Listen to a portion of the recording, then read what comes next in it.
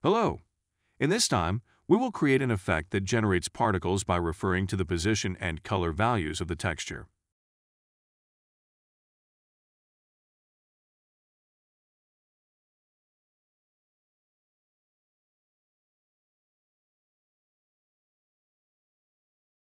First, create a Niagara system after adding found emitter.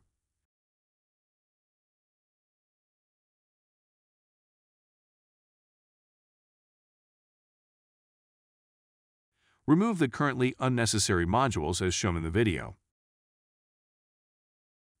Next, to generate many particles, set Sim Target to GPU in Properties and set Local Space in Bound Scale.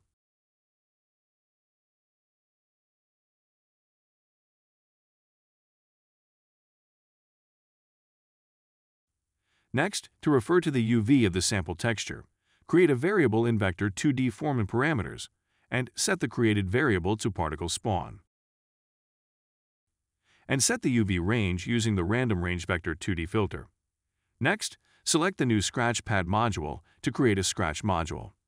Then create a vector 2D variable to get the UV range in MapGet. And create a float variable to set the size of the texture. Next, press M on the keyboard and click to create a multiply node.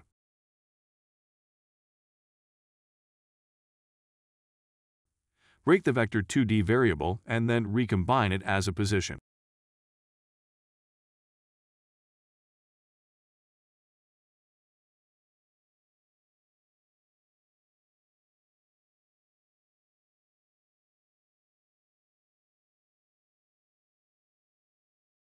Then, we can set the area of the texture by multiplying it with a float.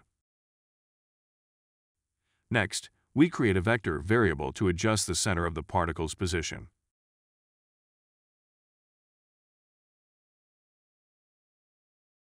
Then create an add node and add the position and vector variables to make the particle position adjustable. Finally, after creating the position variable in the map set, connect the position to the add node to finally set the particle positions.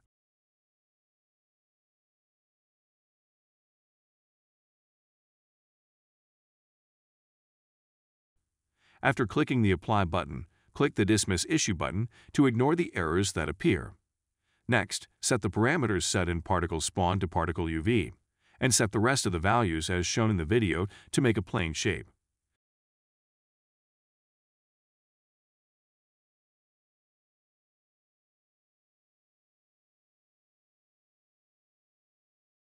Now go back to the level and place the Niagara created so far in the level, and you can see that particles are randomly generated in the form of a plane.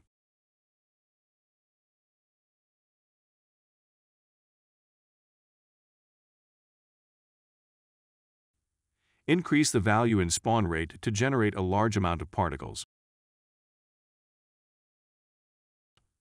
Then, in Initialize Particle, adjust the lifetime and sprite size of the particles.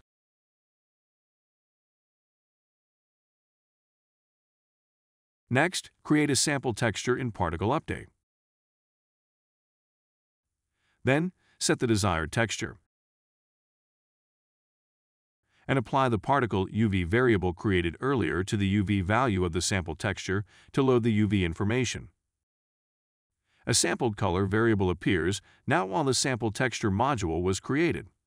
Change the RGB of the scale color to linear color and apply the sampled color variable to the linear color to match the color of the particles with the color of the texture. Finally, remove the curve set in scale alpha and keep it at 1 to prevent the particles from slowly disappearing. Now, if you save and look at the Niagara placed in the level, you can see that the particles are located exactly as they are on the specified texture.